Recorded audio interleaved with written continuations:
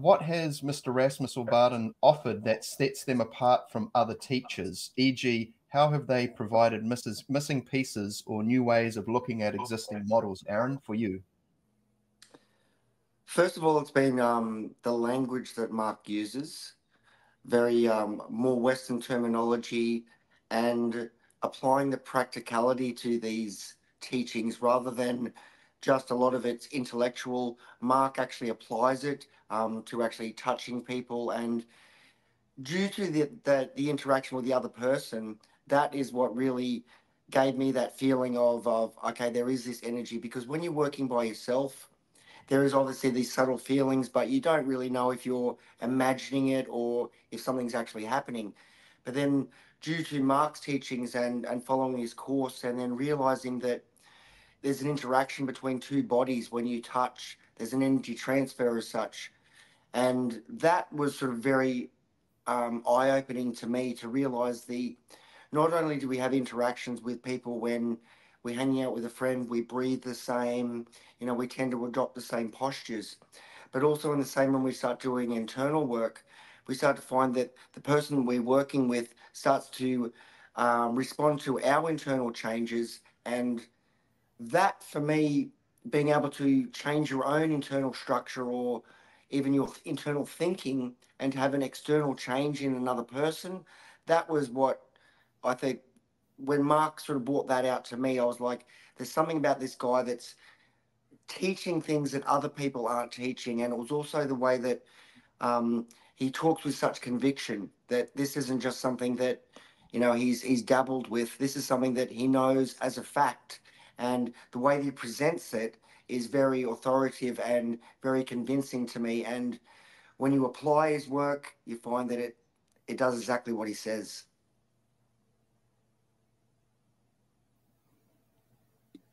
Phil, you're muted.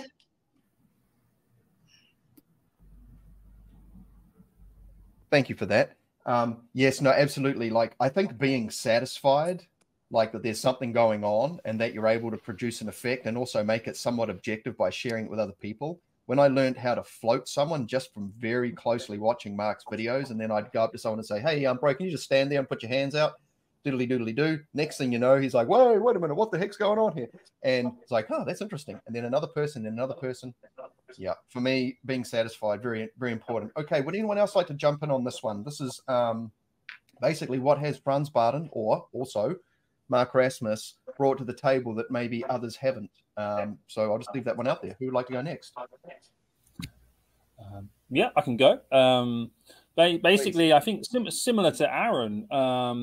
First of all, finding Franz Bardon's work was a huge relief to fill that gap. That search was satisfied, and the feeling that there was no longer waiting for the guru to give me the next step, that it was all there. So that's a huge, huge, huge relief to have all that work there and know I just had to do it. Now it was just my self-responsibility to get on and do it.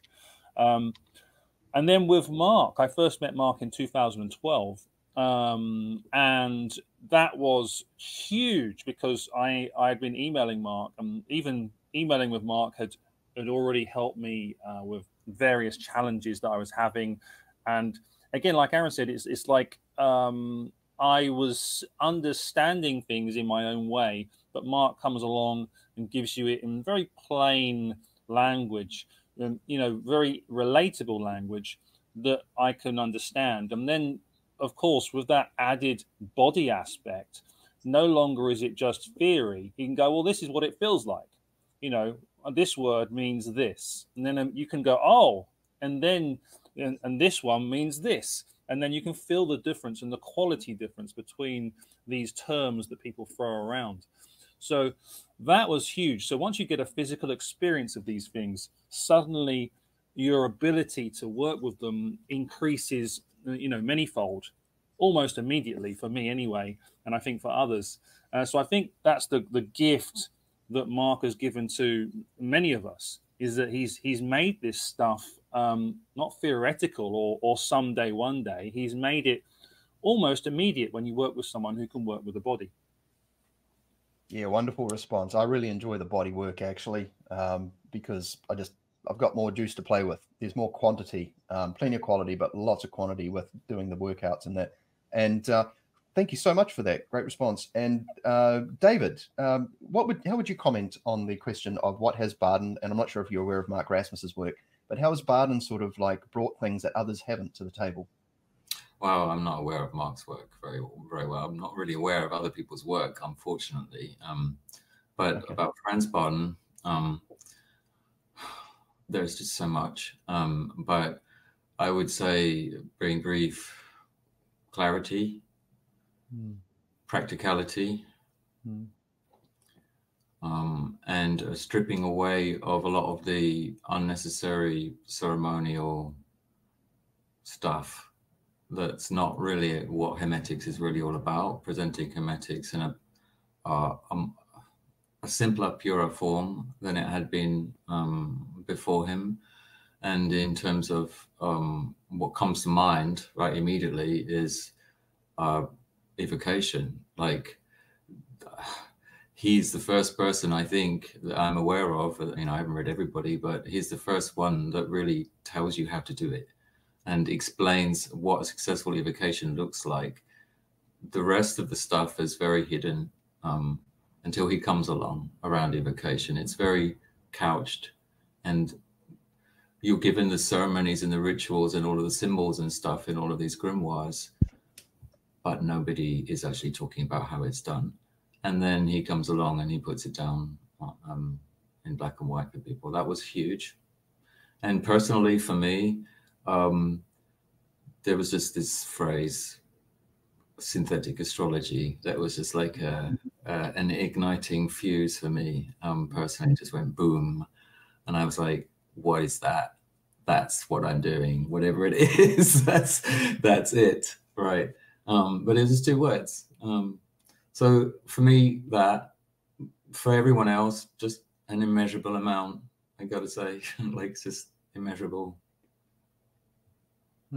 Wonderful. Thank you. Yeah. I've got to say, like, there's so much depth in all of that set of books, and, the books around it as well. Right, let's keep things shifting. So I've got, sorry, I'm getting my live stream chops up while we're doing this. So the next person I'm going to pass this to is Victoria. What has Bardon and or Mr. Rasmus brought that you think others haven't?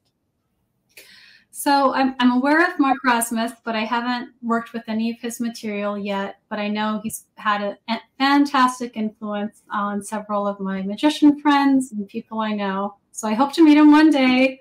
I've had a couple dreams of him where his presence is just very awe-inspiring in my dreams. Every now and then you'll meet a person in real life too that you know is an addict, and just their presence alone kind of leaves you in awe, because you can observe that without them even having to say something. You just recognize someone as they are.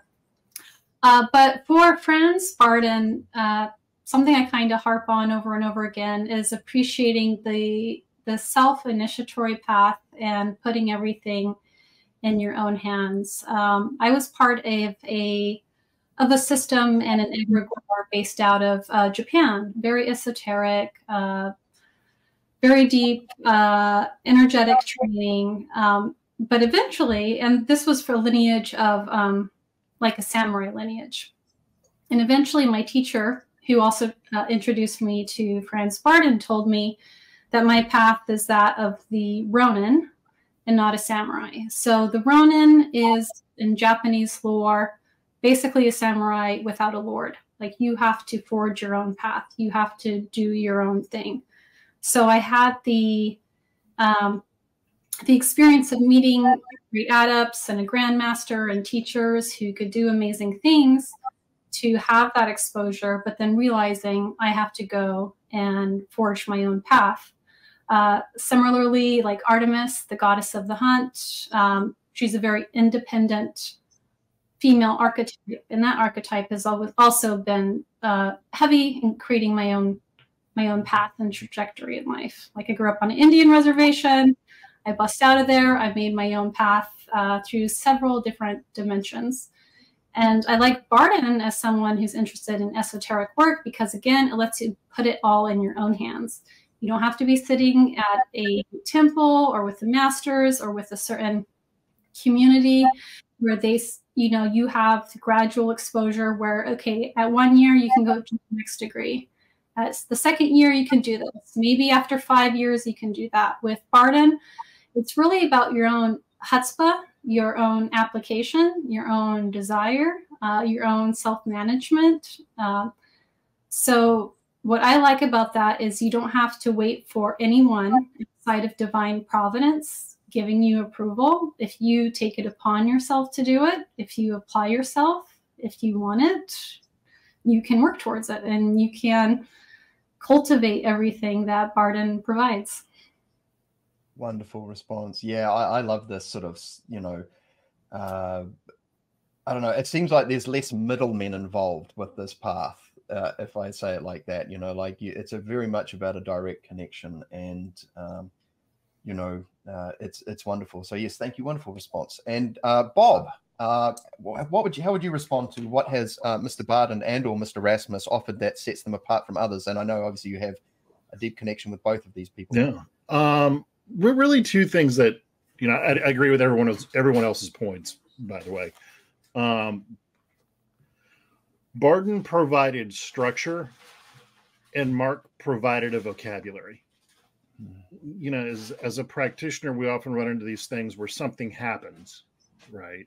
You're not exactly sure what it is. Is it good for me? Is it bad for me? Is this important? Is this something just kind of weird happening off here to the side? And Bardon provided the structure for how things fit together, but Mark had the ability to explain it. You know, okay, pour, breathe. All right, vital force. Okay, got it. Hold your breath. Wait. Oh, okay, astral energy. And that allows